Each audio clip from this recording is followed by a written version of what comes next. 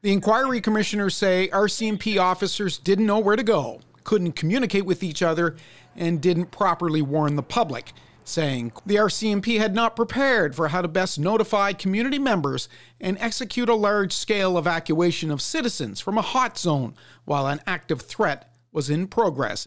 It took more than 12 hours to tell the public the shooter was driving a mock RCMP cruiser. The police, the report says, failed to properly inform and support survivors and victims' families.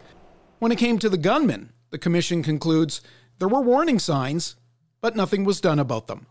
In perhaps the most damning entry, the commission finds, quote, more than 2 years after the event, RCMP leadership has done very little to evaluate its critical response to the deadliest shooting in Canada's history.